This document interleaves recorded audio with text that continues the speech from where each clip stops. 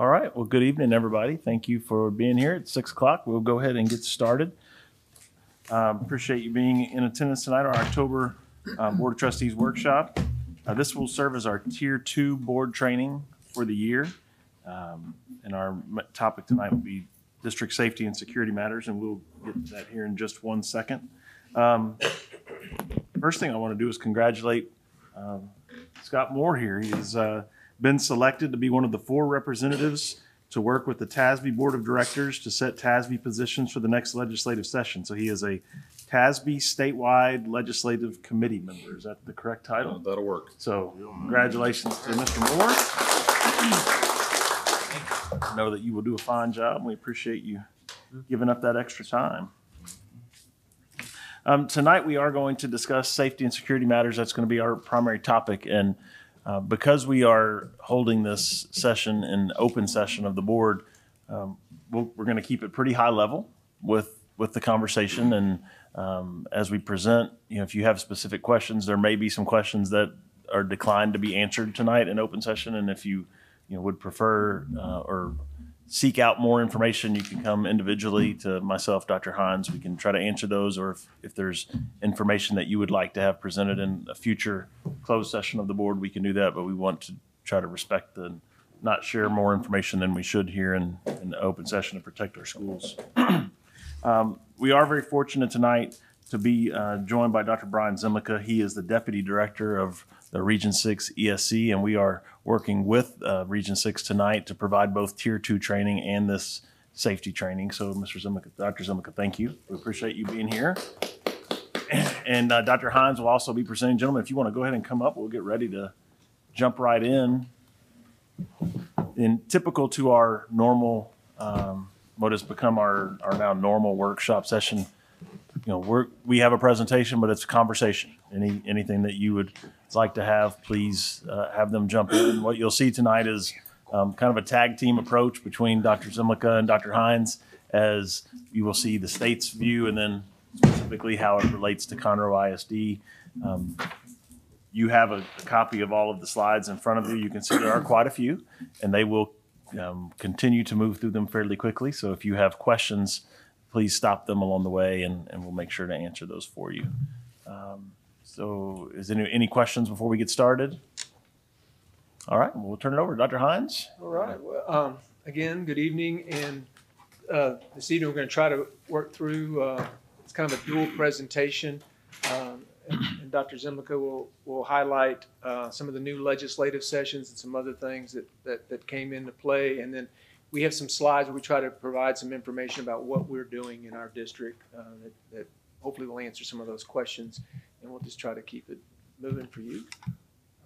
We also have a few folks in the audience I do want to introduce because they've really helped us put our responses together. Barbara Robertson is here, who's our lead nurse and does a lot of great work. We have great staff. Denise Cipolla's here tonight, who's our coordinator of guidance and counseling, and a lot going on in that area. Mr. Easy Foster from Planning and Construction, of course, Mr. Ethan Barton is with us. He is our coordinator of school safety. Mr. Caker to my left is Assistant Superintendent of Operations, who reports, Ethan reports to him. And of course, Chief Harness. But so I'm sure there's other folks that came related to our safety. They've all helped to put our responses for you together.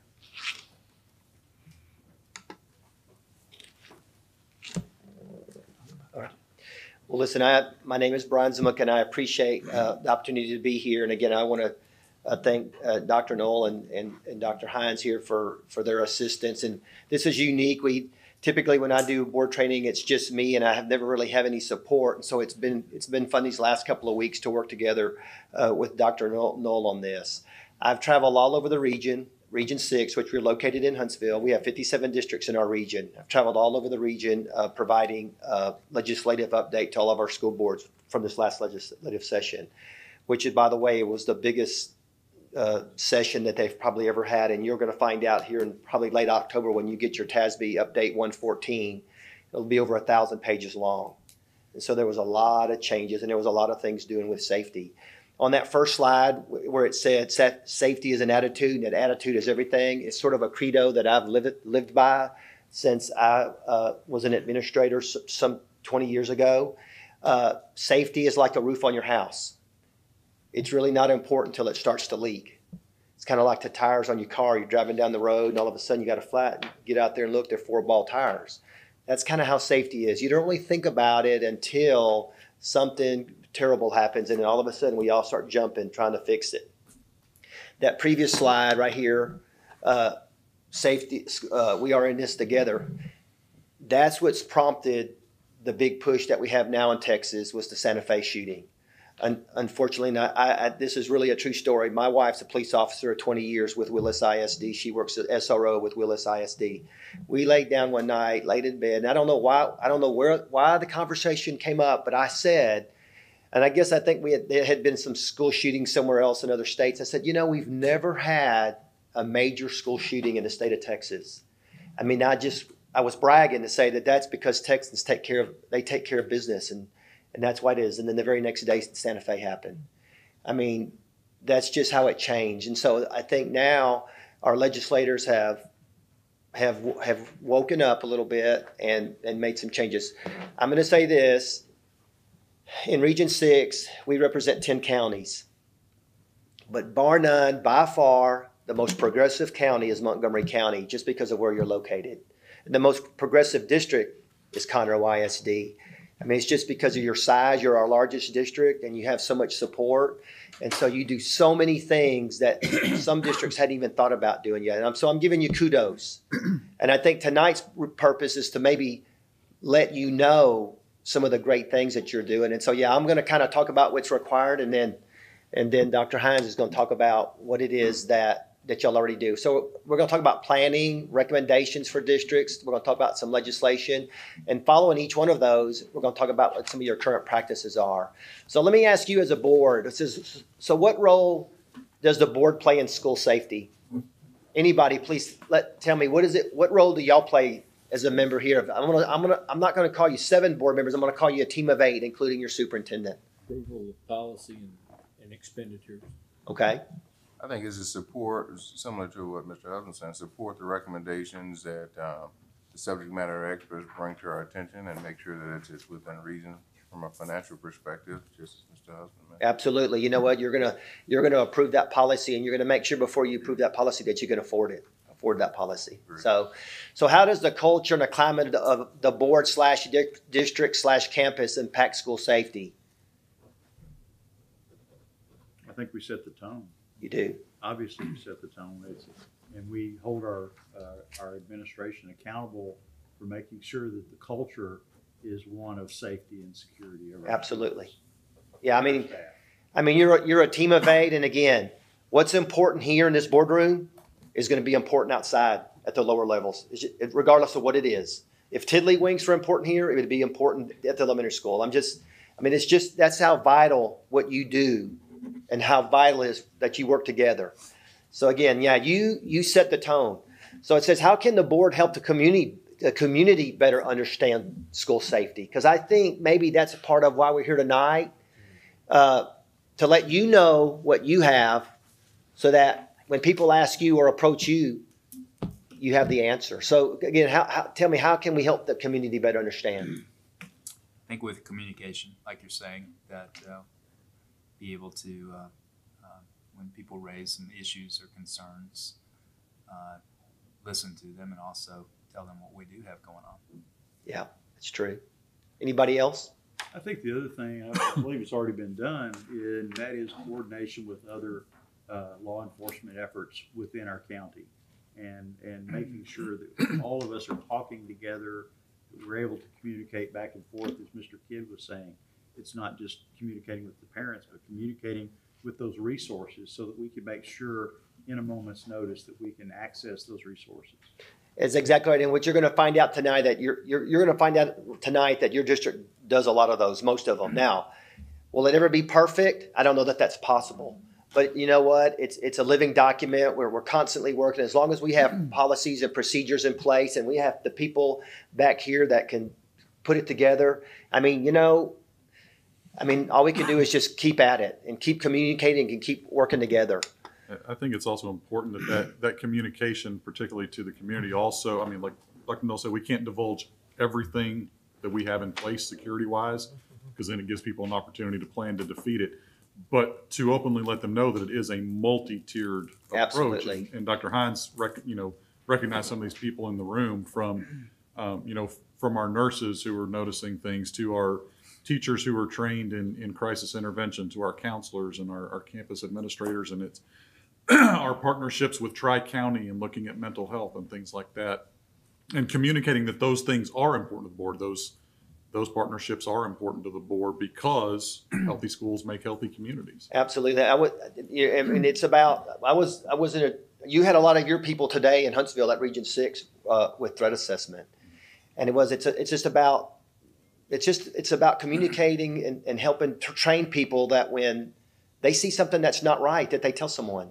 And it's again about working together. And I think, at the end of the day, it's not all about school shootings. There's a lot of other things that involve safety. I mean, you have trip hazards, and you just have things with transportation. There's just, so many things. But what's in the forefront is school shootings. And, when you see something that's not right and you report it,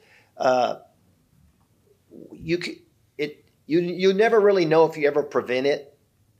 You just know when it happens, when a bad thing, but it's hard to know that you've prevented it. But as long as we work it together, the only way we can show that we're successful is that it hasn't happened. So this first part is planning. And so just real quickly, I want to talk to you a little bit about safety and security audits. Safety and security audits now, I think, have been around for the last 16 years or so. And what it does is it requires school districts to do an audit. It's in a 3-year cycle. So you're required to do an audit once every 3 years. Preferably, though, this audit is ongoing, and it's not something that you do in the last month of the last year. You just constantly are doing it. And basically, this audit covers everything. In Conroe ISD, it would be all of your buildings, your stadium, every building that you have, every closet that you have, every door that you have. It just encompasses the whole thing. And it covers a lot about your emergency operation plan, and it's just an ongoing process. Right now, today, we're in the 3rd year of the 3-year cycle. So this cycle will be over on the last day of August.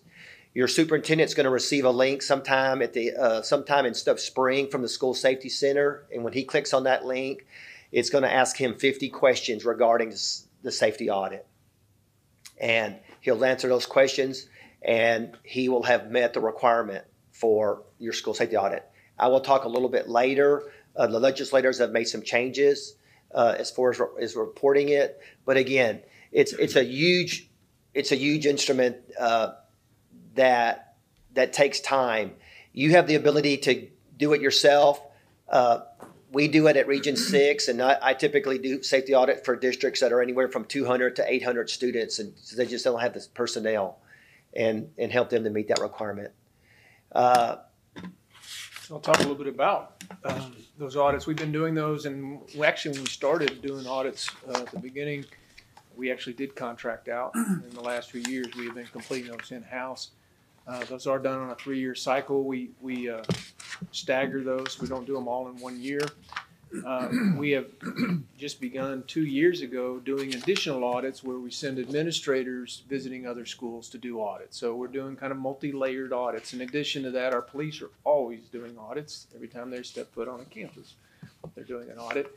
And it's likewise with other similar positions, administrators and nurses and so on. We do provide findings. We do work orders based on those, or we make improvements. And we do comply with those requirements. And this is the end of that 3rd year of this current cycle for us. So a big part of the school audit and a big part of school safety in general is the multi-hazard emergency operation plan. Your operation plan is the Bible of your school safety. I mean, it's everything. And it's just that way when you're not here any longer, or your administration's changing over, or whatever it is, there's always this document that people can just keep going and carry on. And again, it's a document that has Google Maps of all of your campuses and just all the procedures and what happens if you have a shooting, or what happens if you have a gas leak, or what happens if you have flooding. I mean, it's supposed to cover every aspect of safety. And again, for a lot of districts, it's just something that's on paper and maybe not practiced. But as we will see in this past session, the legislators have really made some heavy requirements of what it is they want in their operation plan. One of the things that we go by as far as your emergency operation plan, it covers the four planning components. One is basically mitigation and prevention, and it's just it's just all trying to assess what a potential hazard is, whether it's natural or man-made, weather-related, whatever. The one that comes to mind that would be unique to y'all would be dam failure. The dam of Lake Conroe's dam fails. You know what are we what's going to happen? How are we going to proceed with that? You have an airport.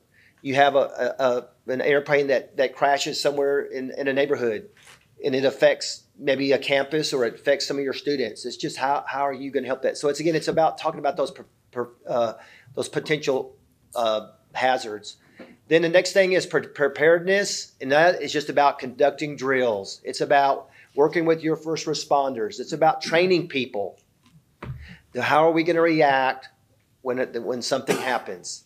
Then the third part is response, and it's just about good planning, and it's just about communicating, and it's about trying to minimize the time of being able to get to the emergency. And then the last one is that, boom, we've had an emergency. Now, how do we coordinate all the resources to get through it? Whether it's hurricane related, or if possible, I mean, let's say it's an emergency where there is some sort of a shooter on campus and some people are injured, and we have all of our campuses locked down. How are we going to get those kids back to their parents? Okay, so there's all those things that we kind of have to talk through, and so those are basically the four pillars that we follow. Let's go ahead. I missed some here. It went real fast. Yeah, there we go. Okay, right here. So right there. So just to catch up a little bit on what we're doing in Conroe ISD, we did give you a copy of our EOP binders. They don't include all the EOPs. They're just kind of like what I call the cliff notes of the major ones that we issue to every staff member. So those go out to and there will be additional ones. I use an example of we develop protocols for handling medical waste, for example. That doesn't go in that binder. It goes to the people that deal with that subject. We have taken, or are in the process of having all of our administrators trained in incident command structures. So they've all taken those courses.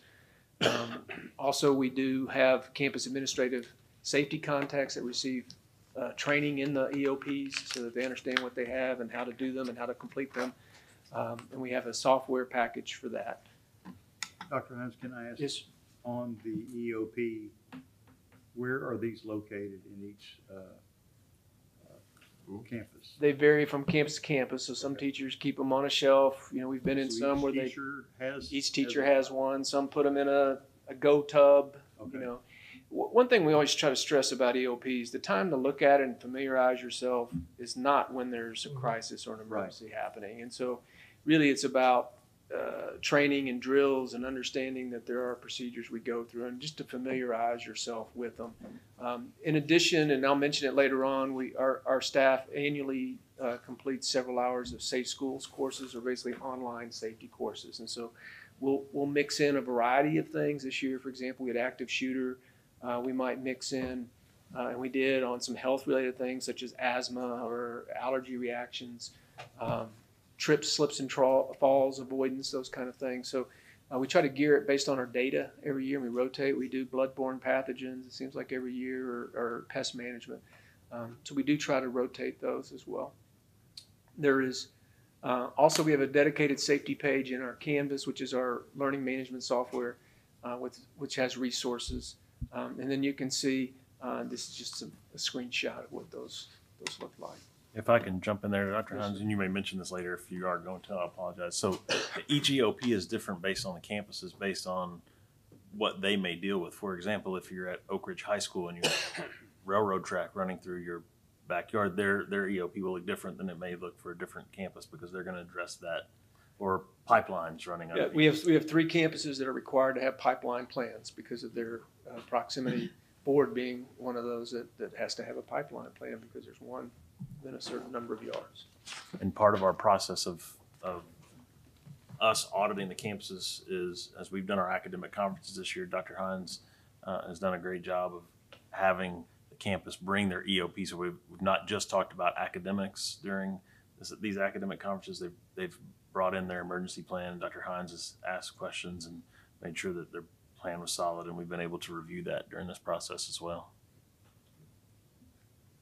Okay, so the next part that I want to cover is the governor's 40-point plan highlights. And this is just a highlight. It's not all 40. It's just a highlight that really speak probably volumes more to your district than the other ones. The 40-point plan came as a result of the Santa Fe shooting. And then if you remember the shooting that they had in the church down there near San Antonio, Big Spring, or Sutherland Springs. what was it? Sutherland Springs. Sutherland Springs. So, those things were really close together, and the governor pulled basically a group of people that sort of represented all facets of emergency response and mental health and safety, and sat down with them, and they hammered out, I think over 2 days, they hammered out these 40 points that really, I guess I'm just saying, in my experience after reading them, they really were 40 good points. And so just right here, the first one was to increase law enforcement on campuses. We still have districts in our region. We found that out today. They don't have law enforcement at all. They don't have an SRO. They have sheriff's department in their county, and they really don't have a relationship with them even then. And I'm hoping today they found out that they better develop that relationship. But anyway, again, to increase in law enforcement, provide active shooter and emergency response training.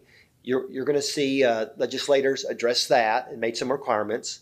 TEA review of safety and security audits, the same thing. There's some legislation that's going to change some of the way that kind of change the way we do some things. The hardening of facilities to integrate security with educational mission.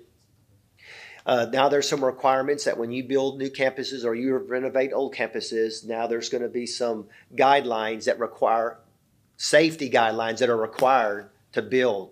I don't know what those guidelines are. I don't know what they are yet, but I would assume, that they're going to be vestibules with locked doors and safety glass, and those are just some of the things that he made a requirement. The next one was to prevention and mental health training and support. This is huge. This is probably the biggest one that I thought personally is going to make a huge difference in our state. We're state of Texas. We love guns, and our guns aren't going to go away.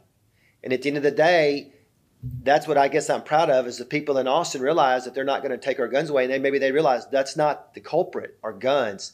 It's the people that have the guns and the mental illness that they have, because you have to be mentally ill to do some of the things that have occurred. So what's happening is that we're going to be required to have an incredible amount of training with teachers, administrators, counselors, law enforcement, to try to identify those people that, potentially could have an issue. And again, you're going to see here a little bit later, we talk a little bit more about it, but it's a lot of mental health. Then allow teachers the immediately removal students who assault teachers or threaten bodily injury to self or others. And then if you want to see the whole 40-point plan, you just go to gov.texas.gov uploads, and you'll be able to see the whole 40-point plan. But there are some things that y'all as a district already do. Talk a little bit about some of those things that we've changed already in our designs. Currently, our police department provides CRAZE training to staff and any employee registers for the course. They've been doing this for a few years, which is really the response to an active shooter training. Also, we have a picture up there. You're well aware we've been moving towards a layered approach of our campus entryways for the last several years. We still have a few to go, but we've made tremendous progress in that design. And there's a picture of a new lock system that we've added this year with the opening of Suchma Elementary. So now we have, and obviously our plan is to go forward and go back and retrofit older buildings with the new door handles, where you can be inside the building or inside the classroom and know if it's locked or unlocked. And that's always been one of those kind of sticking points of to lock it, open the door, and put a key in it, and you really weren't sure if it was locked or not. So that is something that we've changed in the new design. The CRAZE acronym. Civilian Response to Active Shooter Events.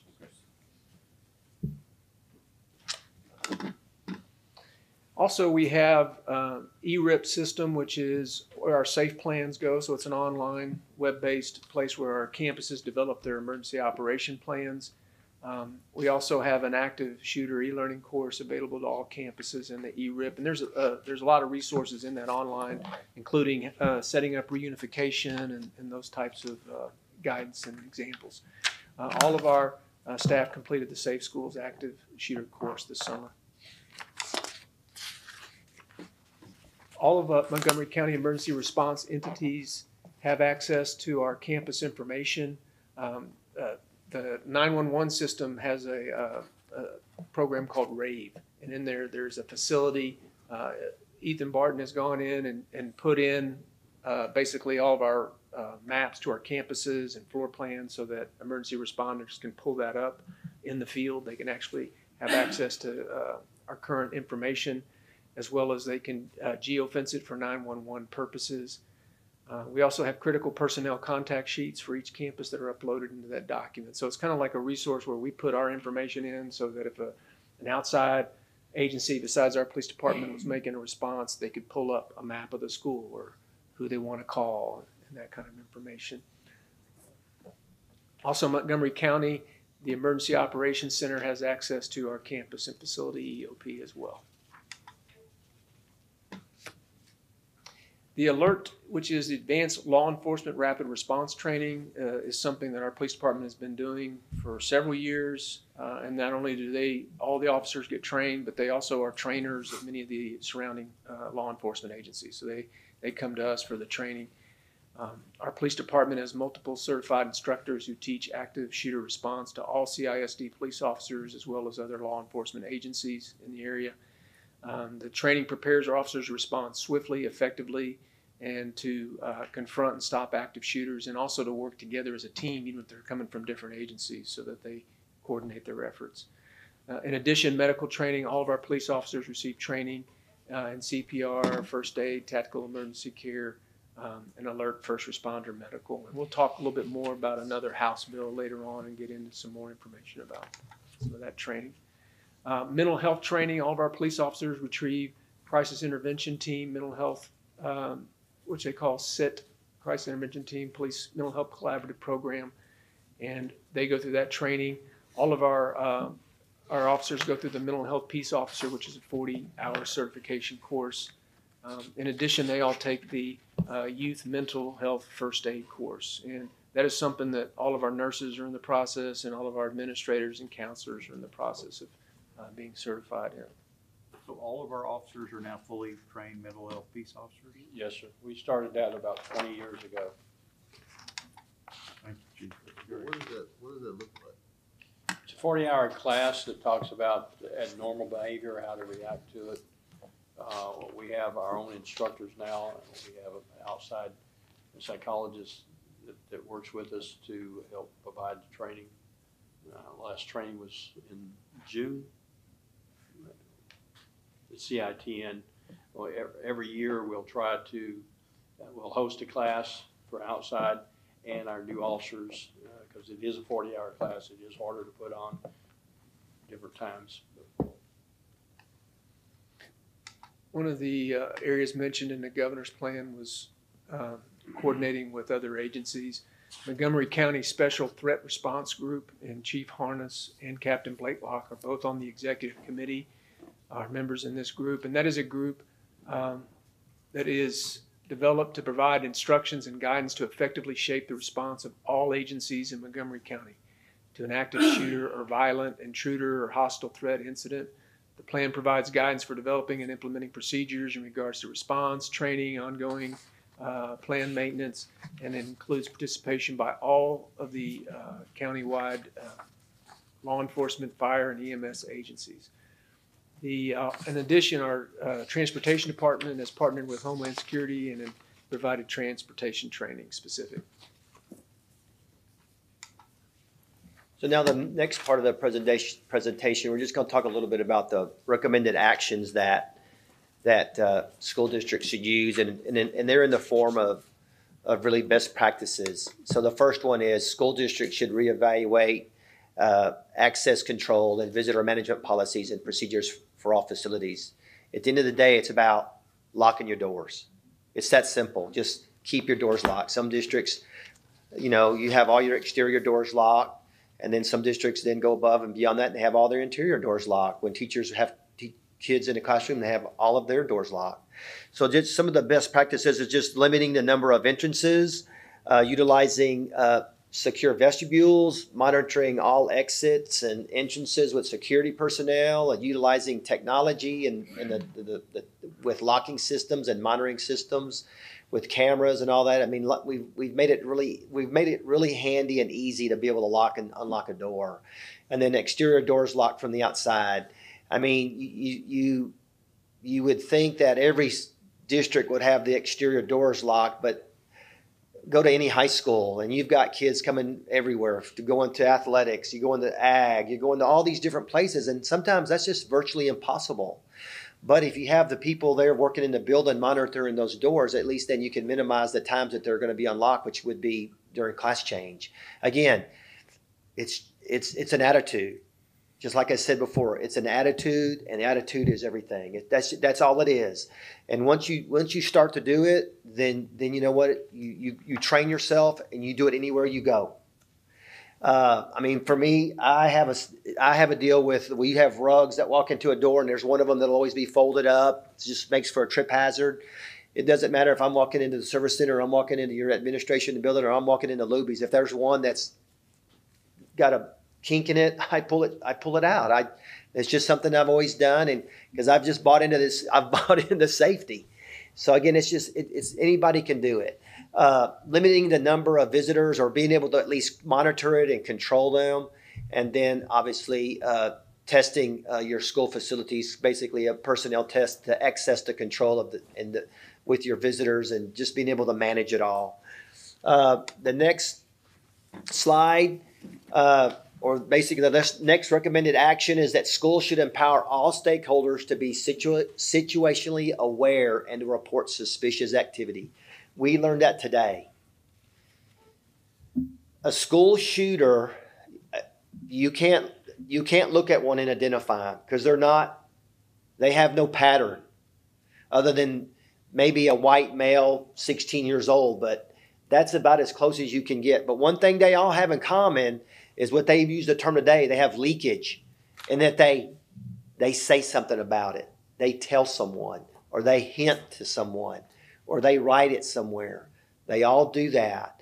And it's just about being able to have our entire district aware that when they see something, that they say something, and that they do something. And it's just about training, being able to training. And then what I learned today is about having your district have an anonymous reporting system. I guess until today I had never been aware of that, but if you have an anonymous system and you have your kids trained that if they see something, and it may not be legitimate, but as long as you know and you can go and look into it, you could potentially save many lives. And it's both phone and text. Yes, sir. Right. Yeah, this is our little bit of our information on it. We have both the Kid Chat line, the phone line, and then we have anonymous alerts, which is a way to do it electronically. There's a lot of advantages. If the student registers, or doesn't have to be a student, anyone, there's an ability to ask questions, and they can answer back without knowing who they are. So that's a good feature, which has always been one of the limitations, but that's one of those things we do with that. I think one of the next pieces that we want to we want to talk about that districts should utilize is that schools must coordinate and collaborate with law enforcement and other first responders to develop strong school safety programs. We're all fortunate that you live in Montgomery County. All of your first responders in your districts, they all communicate with each other. If something were to ever happen here in your district, you will be swarmed with first responders. You can guarantee that just because of the communication that they have. And they do a great job. And at that point, it's just a matter of how fast can they get here. And again, it's ongoing. It's a living, breathing attitude that never ends, and that people are constantly communicating. They're constantly training on all the new things that come out. They're just constantly running those drills to make it safe. The next one, establish and utilize behavioral threat assessment teams to identify students who may pose a threat to either themselves or to others and provide appropriate interventions. That's what we learned today. Again, all the students basically nationwide, the young man at Santa Fe and the young man at Parkland High School that did all of those shootings down there, those kids they never broke the law. In their process of going through their districts, they never broke the law. That's why they were never on anybody's radar. But what they did have is they had some malfunction somewhere. They had some anger built up just because of their lack of parental support at home and because of a loss of, what they say, that one thing that triggers these folks is that they lose the loss of a girlfriend or a grandparent or in one case, a dog. Young man lost his dog, and that was a straw that made him snap. So there's those things that, again, so these threat assessment teams are created with different individuals, law enforcement, counselors, special education, help me, what else did they have? They had administration, nurses. And when there's been a threat identified through possibly anonymous tip, if this threat is a threat that will harm someone or harm themselves, then these threat assessment teams look into it. And then they basically today were trained on being able to ask the right questions and find the right people and find out, is it really a legitimate threat? And then if it is, they go through it and bring these young people in and help them to help manage it. And again, that's how you would catch someone who had that possible potential to do something horrific, and that's never broken the law, yet they've acted not normal. And again, so I think this is what districts are. This is going to be something, and legislation has mandated it. So as far as the state of Texas, we're going to all be doing it. And again, I think Conroe ISD is a little bit ahead of the curve, or really a long way ahead of the curve as far as how you handle a threat. The next one, ensure safety and security committees meet regularly and that they have an active and ongoing role in maintaining and safety and security. They've been around for a long time. You just need to make sure, in a lot of places they're on paper, but they have to meet at least 3 times a year. And they cover not only, they cover all safety, just to make sure that your kids, your teachers, and your parents are safe when they're coming and going from school. Should adopt a standard response protocol and standard unification method as protective measures that can be incorporated into the multi-hazard plan. This will be in the multi-hazard plan, and again, it's all about having something on paper and then being able to train and make sure that we know when that event happens, that we know exactly what to do, where to go, who to call, and when the event's over, how do we get everybody reunified and get them back together? I mean, it's just it's a thing that law enforcement will constantly work on with administration to keep it as updated as you can. And there at the end, it's to help train your employees on what to do. And at the very bottom, if you have an active shooter in your one of your schools, they're taught to avoid the shooter. If they can't and they confront shooter. It's at least trying to hide. And in the end, if you can't get away, then it's to do everything you can to defend yourself. You know, don't fight for your life. So again, this is something that every district should do to be successful. Dr. Hines, going back to the district safety and security committee, it said the Texas law says 3 times a year. How often is our district meeting? So there's a couple of slides that will talk about this a little bit more in detail, but to answer that question, up until now, we kind of have a school safety committee or school district safety committee. Yes. And they meet 3 to 4 times a year. I'm gonna look at 4 times a year. We've been meeting 4 times a year. Under the new law, it defines another committee really, or a committee that's more specific. So it'll be a different type of committee. Not the same one. And we'll talk more about it. And I think that committee is kind of going to really become more of an advisory committee to that committee, where we would tend to do the volume of things and bring forward those few items for the single safety committee. And we'll work through it. It's like anything new. I think at first we're all kind of figuring out the rules and we're waiting on some of the policies to come out. And so at what point will outputs be kind of communicated with the board? Well, that would be through that committee, and that's something that we'll have to set up, is how that gets regularly reported. There's some items that we will do.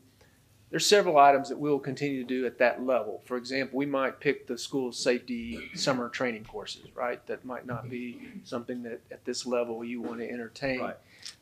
However, if we're going to bring through a major policy change or a major expenditure, there are certain things that committee is required to do, and one of them is the threat assessment teams and authorize those, and we'll talk a little bit about that here and just going into that. And there'll be board representation on that committee as well. That's one of the requirements in the law. There'll be the board president and one other board member. So, a couple of things I'll mention and hit this slide. One, I can't say enough about the importance of communication, and a great example of where the board has supported this. Just a couple of years ago, we purchased new radios for all of our buses. And how important that is, because one of the channels they can get to now can call our police department. Our police department, a few years before that, we bought radios. It's probably been longer than a few, but 5 or 6 years ago, we bought radios. And they have the channel and the ability during an emergency to communicate with other agencies. So communication becomes an ongoing important area. And I'll talk more about that new safety committee in a little bit. We do have threat assessment teams, and as was mentioned, there's ongoing training. Ethan has been trained, and he's setting up training for our campus teams. We have developed a threat assessment document that will be completed by these teams, and it will be included in our View It system, so there'll be ability to enter it into our View It system, and it'll be a record, and we have it, so we can reference it later on. This is just an example of how it would look when you complete it. So that's something that we're rolling out now. We should have some new policies regarding that coming to you soon, too. The standard response protocol that was alluded to, in fact, the safety committee that we referenced, the advisory committee now that we're calling it, recently recommended to change the new response protocol, which added that purple circle, which is hold, which is a new response. And that really has to do with, there's an emergency in the hallway. Let's say we're dealing with a medical emergency. You want to hold everybody in class. That becomes the new one you teach, hold. Up until then, we've had, and what's in your binder is the first 4, which has been the standard response. So lockout, which is used very commonly, as you probably, if you have children in school, you get those messages. Something happened down the street, we locked out, which is basically locking the doors and staying inside. Lockdown, which is much more intrusive, has to do with shutting down your classroom and turning your lights out, hiding, evacuating, getting out of the building, and then sheltering, which is something that we would reserve for like bad weather, severe weather, or a chemical spill, something of that nature. This is an example of the documentation inside of our ERIP system that the campuses go in and document when they're doing drills and if they've done their plans and so on. So there's a way, Ethan Barton audits that, goes through there periodically to see how we're doing.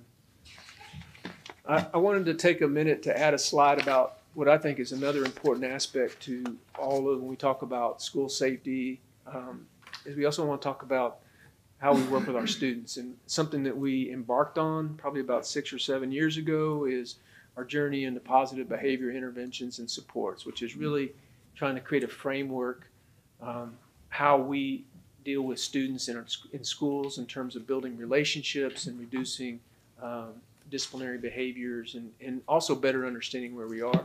And again, I won't read all of this, but we have 57 campuses currently that are participating in our foundations, which is the school-wide. And positive behavior intervention supports are used to help campuses to systematically create and implement processes that are proactive, positive, and promote a climate of safety. And the campus leadership teams work through this in a school-wide process. They usually have a team. They form a foundations team, and the team will meet as a staff, and they identify goals, and they kind of work through, we want to get better at this, we want to get better at that. And we were at a school today, they were talking about, look, we've really been working on transitions. Like, we really want to do a better job of changing classes here. So they put a lot, and it shows. It shows in how the students do it. So not all of our campuses are in this. Not all are currently. We run almost, but we're not all there. So we've been bringing them on every year, and so we're getting close. And then the other part of that is CHAMPS, which is probably more specific to teacher classroom management. And we do this with all of our new staff, and we offer it also at back-to-school training and staff development. So many of our teachers have been through this training, so different than going school-wide. This is more about how a teacher approaches their classroom, and it's a way of thinking about behavior management. This is not a scripted program with step-by-step instructions, but rather it's really about understanding approaches in terms of how do we empower teachers to make research and database decisions on classroom management. It gives them tools to implement expectations for students, to create classroom rules, structures, strategies to deal with misbehavior. And we do average about 300 to 350 teachers get trained annually in this. So now I just want to talk a little bit about new legislation. And again, I have to apologize to you that our legislators finished their session about the midway through May, and now Texas Education Agency and Austin and Texas Association of School Boards and all of us are now trying to make sense of what some of these laws are. So we go and we do legislative updates to our boards in Region 6, and we have lots of questions posed to us, and we can't give them the answer because we don't know yet. Although we're required to do the training, we don't have the answer. But I can assure you, as every day goes by, we will have better information, and there are going to be some of these bills that we won't have. We may not know the information until the next session's already started. That's just how law works. It can be frustrating, but what I tell districts is that we just have to be patient so that we get it right. The first one here, Senate Bill 2135, and basically this bill expands the information as a school district will receive from law enforcement when a student is arrested. So I know firsthand as a superintendent that, we would have a kid in our district and I would find out that this student was arrested 2 weeks ago for something that had we known, he probably wouldn't be there right now. He'd be in an alternative school somewhere. So anyway, I think our legislators recognize that and now working hard so that law enforcement gets your superintendent and those decision makers good information fast so that they can assess, is this student a threat to our other students in our school? And currently, just a kind of a reminder, we have the third largest police department in Montgomery County. We have 80 full-time and 1 part-time police officer, 3 K-9 units, 95 crossing guards that serve 120 locations, and we have 23 prevention control officers currently. And our police department does a great job of coordinating and working well with all of the area law enforcement agencies. So the next bill is House Bill 18, and as I said earlier, this session dealt a lot with mental health. And so with this bill, it added extensive training on mental health and related issues to teacher preparation programs. So now these young men and women who go through universities and do their student teaching and all that, one of the requirements now, this is going to set on the university, on the college level, is having these young folks more prepared and have a better understanding of mental health and to try to recognize some of the issues that some of these folks have. Whereas in the past, they had nothing. nothing was ever mentioned about mental health. So it's just trying to give them just something so that if they think something is not quite right, then they can at least pass it on to the next level. And then this bill expands some of the school health advisory committee, which is called SHAC. Each of your campuses have a SHAC committee. It expanded their role where they have to issue statements and talk about some of the policies and procedures promoting physical health and mental health, that's what's new for SHAC. There's again a lot of talk about the mental health side of it. Well, you mentioned, if you'll go back just a moment, you mentioned here at the bottom, and mental health resources available at each campus. So in the bill, help me where you're at on this. I'm sorry, at the very last The paragraph. SHAC committee must post a statement of Right before that, the sentence above talks about promoting physical health, mental health of students, and the physical health and mental health resources available. Yeah. So at campus. But so what's not understanding there are not mental health resources available at campuses. Well, what's about to happen in through legislation is that they've designated 13 universities to provide mental health resources to the state. They're going to go through TEA and TEA, Texas Education Agency, is going to roll it out to us. Mm-hmm. Then the other thing is that in this legislation, they mandated that every service center in the state, there's 20 service centers, mm-hmm. are going to hire a mental health specialist. Now, Region 6 is not going to hire this specialist. It's going to be somebody that's from our area, and we're going to house them at Region 6 in Huntsville.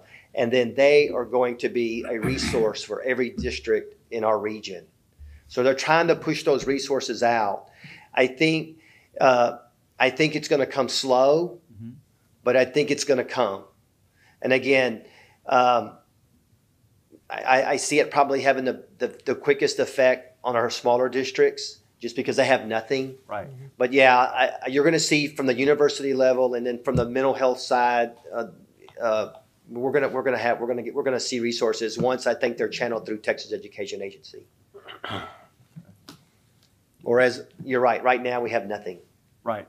Well, and I know in the state of Texas, licensed professional counselors are retiring and going away, and we're not able to refill the bucket the way it's been. Yeah, I mean, we have a shortage. Absolutely, we do. So, yeah. Talk a little bit about the mental health aspects in House Bill 18, and again, there's remains to be seen how this does play out. But right now, we'll answer about what we're doing. We are in the process of having all of our administrators, counselors, and nurses trained in mental health first aid, which is a course that our staff attends. We do train hundreds of our staff each year in nonviolent crisis intervention and de-escalation strategies, which we use CPI, which again is to de-escalate. Every once in a while, we do have students where we have to restrain because they're runners or they may engage in violent, especially with small children. We have to restrain them, and those people have to be trained at that point if we restrain a child. We currently have 4 campuses that have partnered with Tri-County for behavioral support: Milam, Grangerland, Moorhead, and Armstrong. Our coordinator of guidance counseling, who is with us this evening, regularly presents parent education sessions on suicide awareness and prevention. Our SHAC committee does meet 4 times annually. They actually have a meeting tomorrow. I noticed they were setting up today. We do have 148 counselors in our district. We have 65 nurses in our district. I know that's one of those things that was mentioned on the previous slide. And as you mentioned, it's there's a lot of layers to this. I think there's both the education part of making people aware and educating families, and then there's the response part, which is the hard part. The resources seems to be the hardest. Yeah, what happens once you have somebody who needs help? That is the hard part. This is just kind of a quick overview. We have a mental health specialist on our staff. She's actually someone from our grant that we funded out of that hurricane grant. And we've got several trainings lined up in the next few months. You can see some of these are about vaping and awareness about vaping, which is on the rise. There's several on e-cigarettes and vaping, marijuana vaping. A lot of these are parent and student trainings. We also have other upcoming training on other topics such as positive self-image, what we put out on social media, overcoming adversity, positive body image, and developing family code of ethics. So there's a lot of training going on for parents and students in this area, all of which we want to get better at and do more in this area. There are there's other requirements that we're still working through regarding how we deliver to students. Probably the biggest challenge, and there's some requirements about delivering, for example, education about suicide awareness and prevention for students. And so it might look different depending on, we have different schedules. Some have an advisory period, some don't have an advisory period, some do it through an assembly type or a push-in through classes. But we do have to do that kind of training with our students. This is just an example of some of the presentations that are lined up on anxiety. You can see is a topic that we do a lot of training on. Trauma-informed teaching we do for our teachers, and you'll see some references in the law that there's a big, in the last legislative session, there's a lot of attention drawn to trauma-informed teaching or dealing with students that have been through traumatic events, both for our staff, for teachers, and I know I'm talking to Barbara that they have some training lined up for all the nurses in this area. So these are just some of the examples of the trainings that we do in that area. House Bill 496 requires districts to develop a traumatic injury response protocol no later than January of 2020. And this protocol must provide bleeding control stations with specified supplies. And the protocol requires that TEA that your peace officers have a TEA approved training, and that any personnel who would reasonably use these blood kits would be trained. And they've also included it to students 7th grade and higher. So again, what I don't know about this new law is I don't know if there's a requirement that you have a certain amount of blood kits per students. That I don't know yet. I know that at the service center, what I've been pushing is that you would have a blood station or a blood kit for every defibrillator, AED that you have. And so I've just told districts to just wait and see. And then whatever you do when you start purchasing these blood kits is that, you go through the Texas School Safety Center. Maybe they have a vetted list of vendors that provide safety, and they would be a good resource. We'll talk a little bit about one of the charges, I believe, for the safety committee, the district safety committee, is to approve our protocol for that. So that I think will be one of those first items on the agenda. What we're currently doing, and we'll just share, this is a picture of one of our AEDs, and you can see it has a stop to bleed kit. So we do have a stop to bleed kit in each one of our stations. We also have training that we do through Safe Schools on a variety of medical emergencies, including first aid and responding to those things. Kind of give you a quick overview. We currently have 209 AEDs. We have 2 at each elementary and intermediate school. We have 3 to 5 on a junior high school, depending on the size. We have 6 to 9 at each high school, which includes 1 that travels. We have other facilities such as transportation, maintenance, jet, administration building, that also, as well as 10 patrol cars have AEDs. Each AED cabinet has 1 stop to bleed kit. CISD police officers have a stop to bleed kit. Each school nurse and athletic trainer has a stop to bleed kit. We also just put in an order for 366 more stop to bleed kits. Those will be dispersed among the campuses. We provide 3 American Red Cross CPR certification classes per year for, we identify a certain number of employees based on their function that we require to be trained. So if they're a coach or if they work in a shop where sharp tools, where something can get cut off, tech theater, anybody that's outside or travels a lot, such as ag teachers or the band teachers, we would have them go through that training. Stop the bleed training is now being provided as part of that. So we've just added that training to those folks since they're already being trained in first aid and CPR. In addition, the Montgomery County Hospital District has also provided multiple stop the bleeding trainings to our staff. We're expecting to get more guidance. There hasn't been, in the law it says you got to use, approved trainers. We haven't seen that list yet, but we're going out and getting trained ourselves. All of our nurses are Stop the Bleed instructors. And just to give you an example, we had 120 employees during the September 12, 2009 CPR class get trained. I know I attended a Stop the Bleed training in the summer with the hospital district. All school nurses, I mentioned that, school nurses provide Stop the Bleed training to their medical emergency response team. So we ask each of our campuses to have a team that's trained in how to use the AED, how to perform CPR, how to stop the bleeding, those kinds of things. So they are trained. We also train our new substitute nurses, get extra training so that they're familiar with this. We also have the traumatic injury response protocol draft ready for review. All of our school nurses receive training this school year in self-harm and suicidal ideation during district-wide staff development. And currently, as I mentioned earlier, Health Services is collaborating with Texas Children's Hospital of the Woodlands to provide trauma-informed care training for all of our school nurses. So far, we've had about a third of our nurses trained so far, so we've got some more to go. I would just point, just a reminder, we've successfully deployed the AED 3 times in life-saving efforts in Conroe ISD since we started that program. So it's certainly been worthwhile, to say the very least. As it's a side issue, would you say how many are most teachers trained with EpiPens?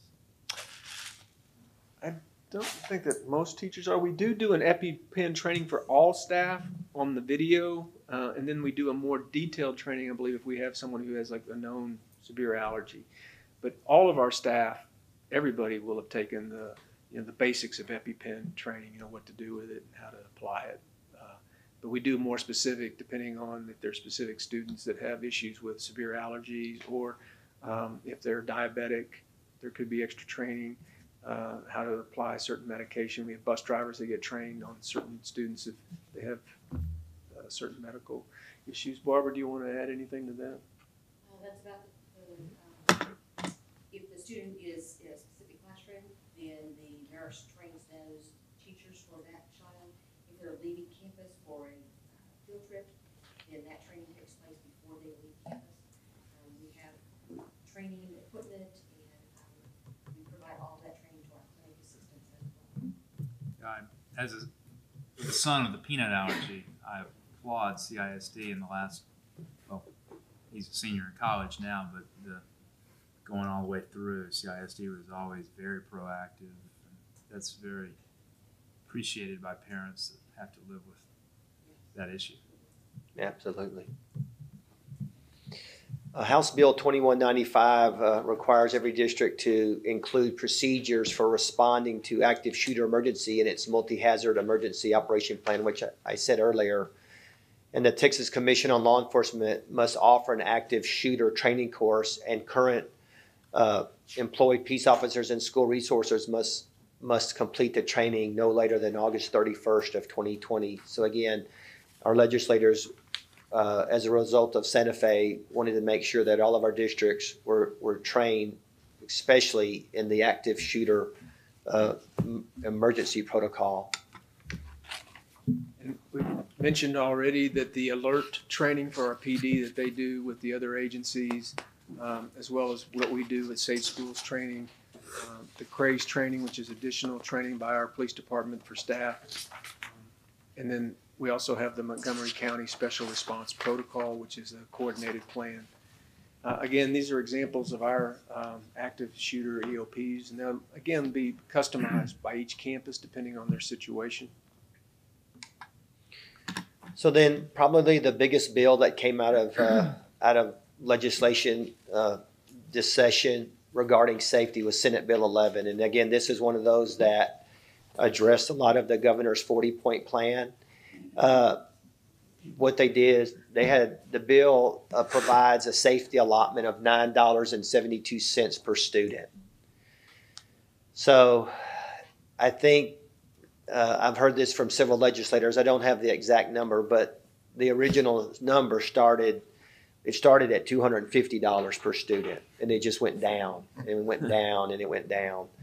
So again, I'm not here to pick on legislators, but for $9.72, anything that we do regarding safety, and we ask for money, they can say, well, we give you money. We gave you money. But here's the deal. We got some money, and I think the beauty of this is that in the next session, hopefully they'll just continue to add to it to support us. Again, a district like Conroe ISD, that may not be so necessary, but those smaller rural schools, I mean, they would need every penny that they need. I said this earlier, that this Senate Bill 11, it adopted standards for new construction and renovation of existing instructional facilities to provide a secure and safe environment. I think that's a wonderful point. It's in addition to existing reasons for issuing bonds in the form of bond proceeds, the school may issue bonds for retrofitting school buses with emergency and safety and security equipment. And I would think, i.e., cameras, seat belts, those things that would go along with safety on a bus. Also, the commissioner adopted rules to offer a waiver of up to 420 minutes for those districts who train all of their educators. If they train all of their educators in approved courses that have been approved by the School Safety Center, they could waive 420 minutes of their school year.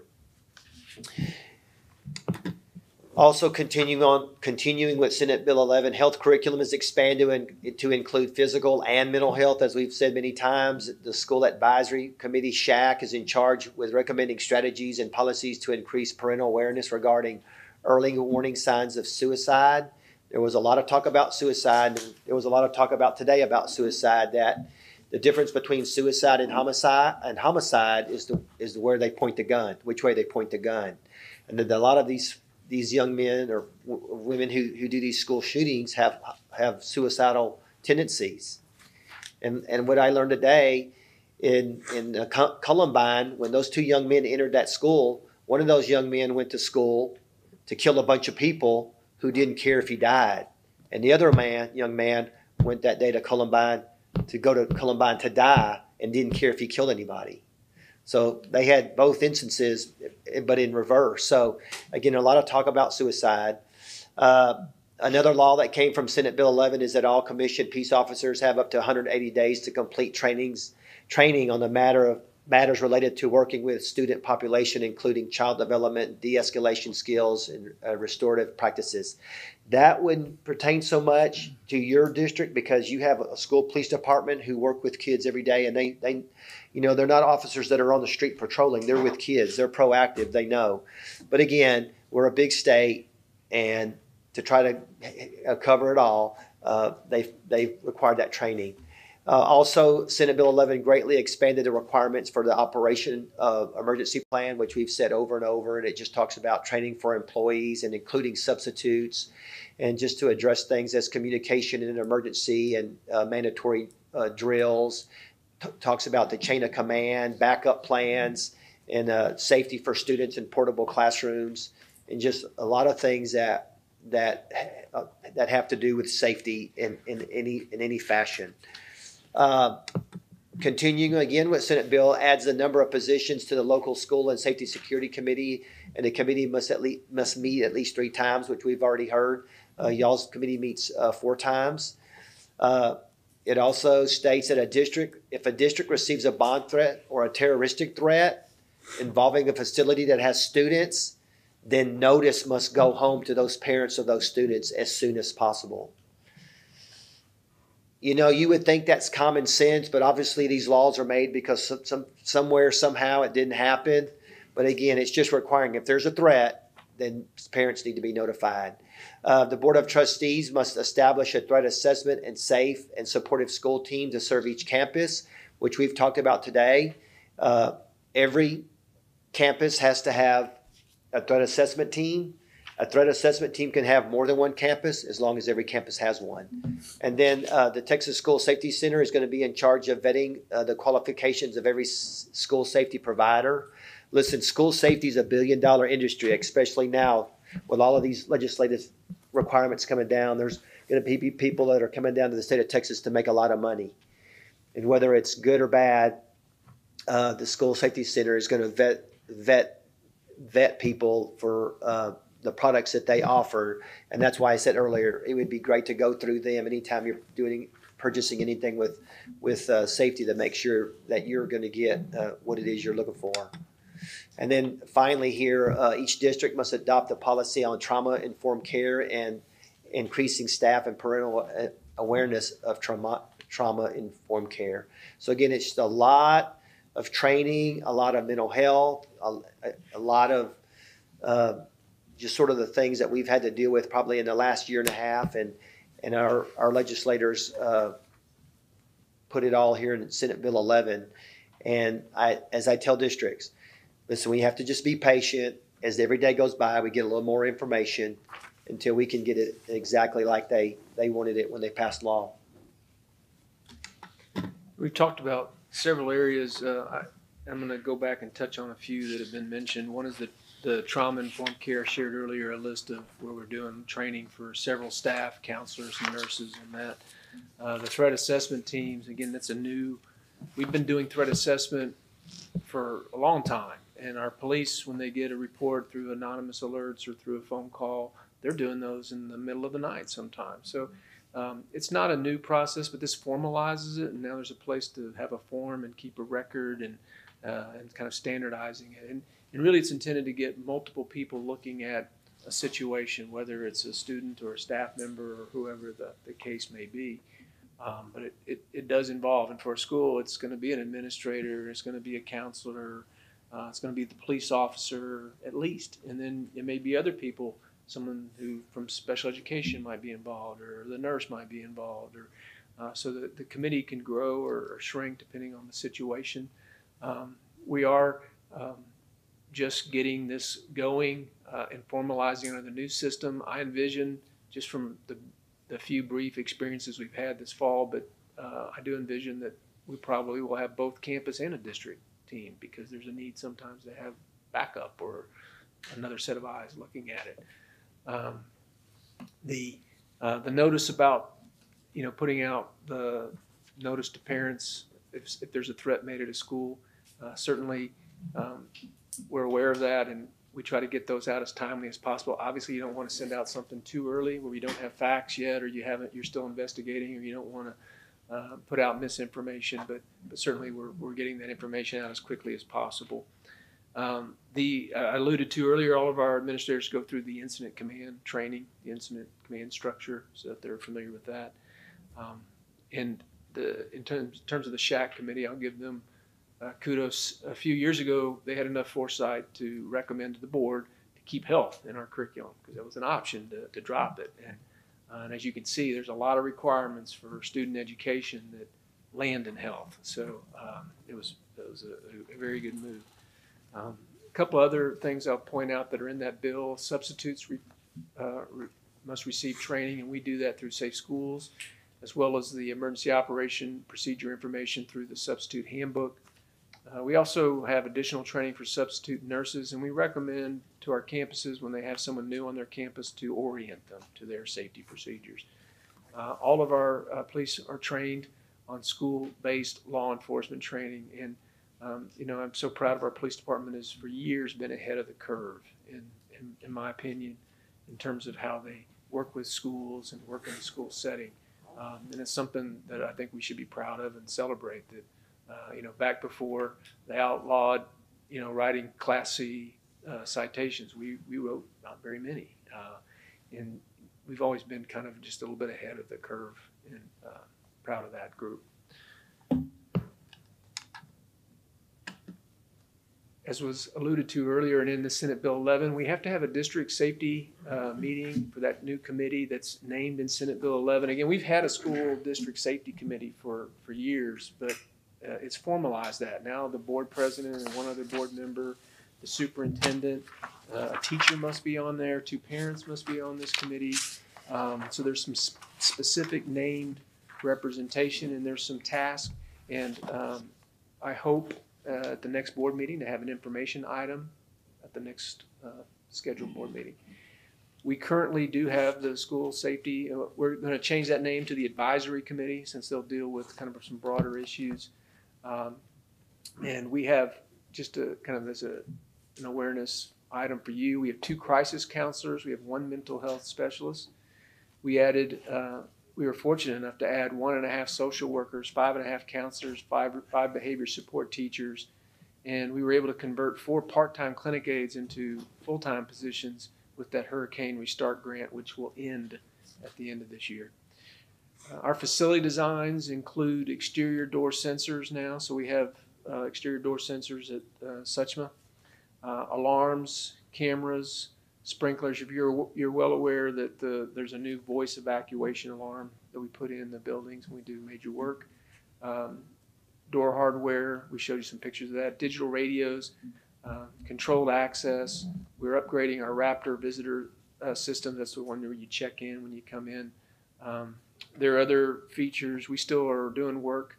There are $44,472,000 worth of safety-related improvements in the upcoming bond referendum, including repeaters for first responders, which we call BDAs, at some of our big buildings where they do penetration tests with radios. And if the radios aren't going to work inside of that building, we put in a repeater, so if police and fire are inside of our building, their radios will work.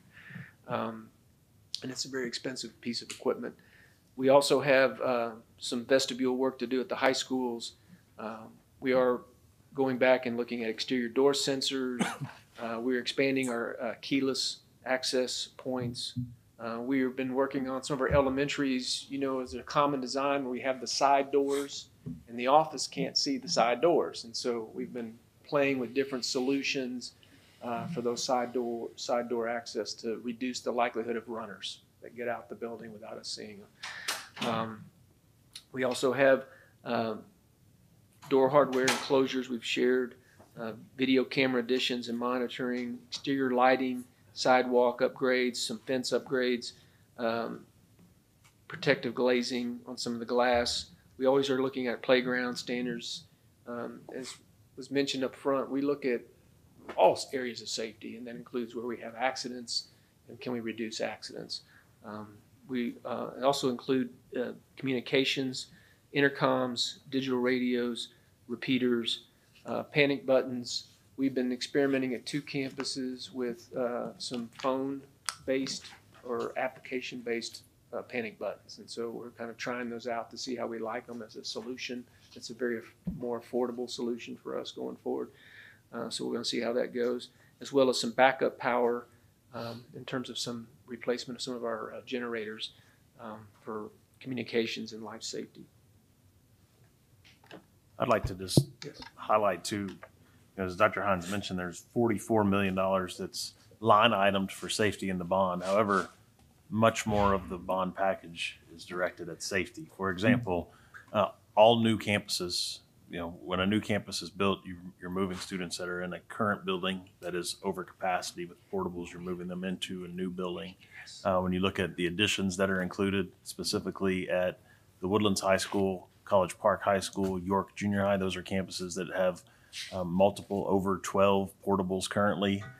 Those additions are to bring those students under the roof. And you saw from the governor's 40-point plan to reduce exterior doors and harden the exteriors of the buildings. That's included. And that's $315 million of the entire package, so almost half is included for new schools and additions. And then when you move to campus renovations, the single largest line item in the bond package is under campus renovations at $146 million is Conroe High School, which is presently, as we know, 6 buildings with over 100 exterior doors. And once again, Conroe High School Master Plan 2 would bring that building under one roof, limit the number of exterior doors, once again following the governor's recommended plan. And that's important, and not to take away from that at all, but I would like to comment that in my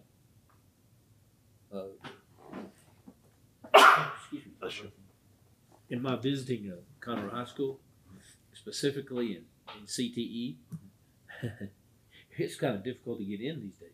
Mm-hmm. I mean, they have got it locked down. For whatever it's worth, they're tending to business, okay?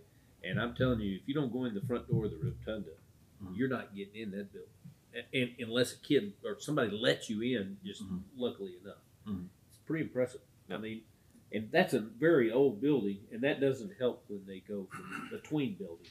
But what I'm saying is just for somebody from the outside to come up and pull on a door. It's locked. Well, like Dr. Zimmerman mentioned, it's attitude. Attitude. There, they're doing the best they can with what they have. Absolutely. Just a compliment. Yes. Thank you. Pass along. Thank you. I know we've covered a lot of stuff, and I'm sure you have some questions, so we wanted to make sure you had an opportunity to ask questions. Dr. Zemlick, I had a question about, I didn't see it in the presentation. I know that the governor and the legislature expanded the school marshal program. They did. The limit on school marshal before the legislative session was 1 to 200. Yes. Now they took away the limitation. So now you could have as many marshals as you. Right. So they basically, I think, in a way, it was basically probably an experiment to see how that it would go and how many school districts would be involved in it. And I think they've seen the success, and so then they took the requirement away. So my question, and I know that because we have an ISD police force, I'm not sure it's necessary in Conroe ISD, but are there other school districts in our region that have armed administrators and or teachers that I don't need to know names, I just wanted to know, are there or are there not? They are, and there are more than you think. Okay.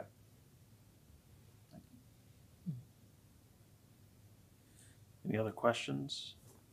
One of the other things that we'll talk about in the future as we continue to consider our organizational chart and staffing, as you can see, the legislature has ramped up the requirements on us, not only in performance, but also in reporting. And we continue to look at our staffing and to see that what do we have and who is available to meet these requirements. And it may be that we would bring a recommendation to you in the future to look at our organizational chart, potentially add a position to help guide this effort throughout the district. That's a consideration that we may have. You can see it's just the volume of what's expected now is really been ramped up on us.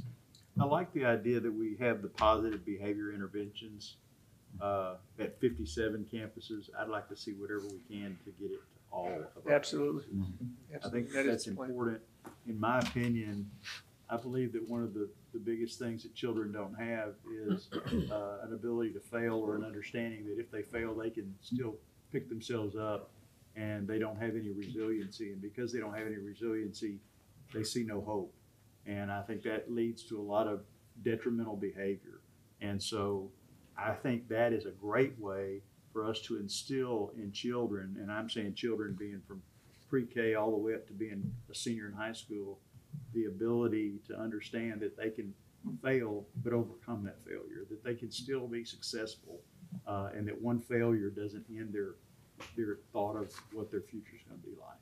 And so I think that's a great program. I think that's the wave of the future for us, is to be able to create that atmosphere where we allow kids to not be as, we want our children to all be successful. I think I understand that, but I want people to understand too, they've got to have some resiliency. And the only way you get resiliency is by not doing well and overcoming it, and coming back and being stronger the second, the third, the fourth time. I mean, I've always said we learn from our mistakes, not from our failure. We learn from our failures and not from our successes. And so I think it's a great way to help our children understand that they can overcome and they can get better. And this positive behavior intervention, I think, would be a good way to help with that. And if I could add to what you're saying is, I think I learned that today with our threat assessment teams. It's in no way punitive. It's not meant to be punitive. It's about what it's meant to be, is that I care. Right. And so that you would name your threat assessment team. It has a name, whatever you want it, but it probably wouldn't be threat assessment. Like I'm just using an example, it would be the I care team. And then what it is, it's about trying to identify those kids that have had a threat, and that you care about them. You're trying to help them. And again, man, if we could approach it that way, because these kids that do these god awful things when it comes to school shootings, they want help. They at some point they would love for someone to help them. And so again, it's about, we care for you, we love you, and we want to help you. And so, Dr. Hines, if we have 57, 58 campuses that have these and 6 that don't, is it a matter of money? Is it a matter of new schools coming online haven't had time yet? It's time more than anything. We do a certain number every year, bring in on a cohort. one of the challenges is we probably had a couple of schools that came on and have gone off, and we need to bring them back. And that happens sometimes when we have a change of leadership over time, and we might lose our focus or our priority and have to come back. I agree with Mr. Sanders, 100%. There's no excuse. Let's get it. Sure. Any other questions? How many officers do we have? 80. 80. 80. And I mean, I know it's been a point of debate about the growth that our district's going to have, but it's my understanding, 2,000 in the last. No, I think we're over 2,200 that we've added since September 1st of last year. In at just this point. 1 year. 1 year. And so, given that extreme growth, I mean, how are we going to be approaching that from a numbers perspective? Or are we? We certainly talk about this from the administrator side. I think we want to continue to grow our police department. I know there's the financial reality, but I think it's important that we just Didn't we approve a 2-year plan to increase by a large number? we 32 or so, right? 32. we did the 1 year did plan, and we did this year two more officers this year, and Yes. and we did 8 prevention control this year. But I think we got to Most keep. of the time, it's the ability to hire that many, right? Rather than will we hire? Hiring officers right now, all law enforcement across the state as well as nation, is having a hard time recruiting, especially good qualified officers. What's it pay? Is it better than insurance? I mean, never. Our screening process is pretty tough. Yeah. To answer that, I do think I think it's everybody helpful for us to We'll keep give you a nice adding uniform. to that staff. I could hold a stop sign. Yeah. Yes. I had a question kind of piggybacking on Mr. Kidd and Mr. Sanders' comment. Dr. Zimlica, you had said that some of we'd be surprised, I can't remember exact words, but we'd be surprised at how many. And I was thinking if we have 80 officers currently with 64 schools, that's, I think, 1.25 officers, if we were to just divide it out. And then with Mr. Kidd saying about the growth, is there something that maybe at another time we discuss more people, if we can't get officers from what I'm just hearing, we might have to investigate some kind of Marshall Plan or whatever that looks like. Because if other districts have, 5 people at a district and we have 1.25, we're actually behind the curve on protecting our students. That's a great point. I think the premise for having a guardian in your district is the location and the amount of time that it would take for the county to get there. I think it's more about response time I see. I see. than it is about. Yeah, I see. And so I don't mean to, but for them it's about response. And you have a county and you have 4 officers that are in that county, and something happens at the school district and they're on the opposite end of the county. Sure. Now we're talking about 15 or 20 minutes. That is the sole purpose of a guardian, that at least they can maybe fend somebody off until the law enforcement comes there. Whereas here, you don't have that issue. Yeah, Mr. Chairman, I could speak to that, having been involved in that world and been one of those responders with one of those agencies. The math may work out to 1.25. Let's just say, for instance, something happened at Pete High School, and there's an officer there on campus, but within seconds, minutes of that call going out, you're going to have Conroe PD on location. You're going to have the sheriff's office on location. You're going to have precinct 1 on location. You're going to have troopers. You're going to have troopers on location. You're going to have game wardens on location.